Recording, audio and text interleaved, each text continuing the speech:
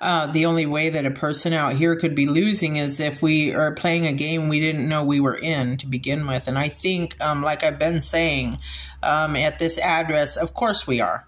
I mean, it's just, but these are your rules, people. And this is the point I keep pushing.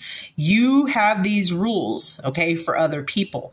And so because you made those rules and you didn't share these rules and put the rules up front like you did for each other or like it was done for you, you actually caused people to step over your lines. So to that, I mean, if you're just going to set an invisible trap out here in the middle of California and you're going to, show up one day and say, well, I'm sorry, my attorneys, we withheld a couple $1,000s from you because you were driving around on this road at this time and I needed you to actually be over there because you were playing that radio station in your car. If you're going to do things like this and set these kind of invisible booby traps, then you're going to have to apply your rules, okay, to everybody, and especially where you're doing this in this town here in this particular area, because you did it using us. Okay, so see, we are you. And so what's going to happen is that the person who then casts those rules upon you are going to have to do the same darn thing. I mean, when it's this, you see this motion? Now we look like we're different, okay, opposable. We don't have opposable thumbs. We have a thumb that opposes the pointing finger.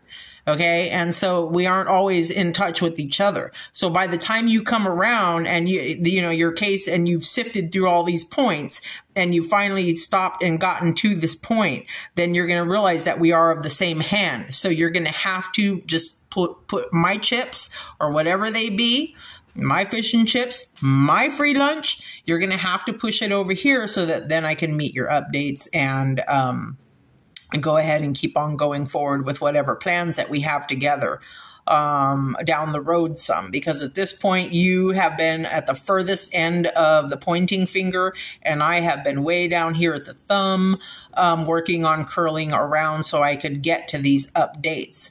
I am in fiber, and that's because I work that way. I see it this way. We are working with the fiber of space and time, and you are far away in your reality. You have appointment after appointments. You're in a different wealth class. You've got all kinds of stuff that you have to do. You're on the road. You're probably flying here and there. We haven't gotten there to meet each other yet. So don't predam.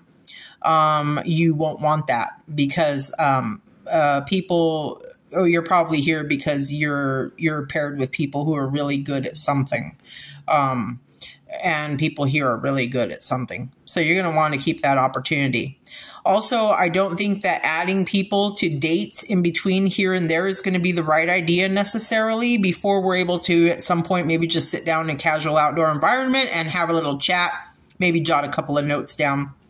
And sort these things out before things get carried away and we end up both having to, sell our last favorite antique piece of furniture, which I really wouldn't want to do. Yeah, I don't think you would either, or you wouldn't be here.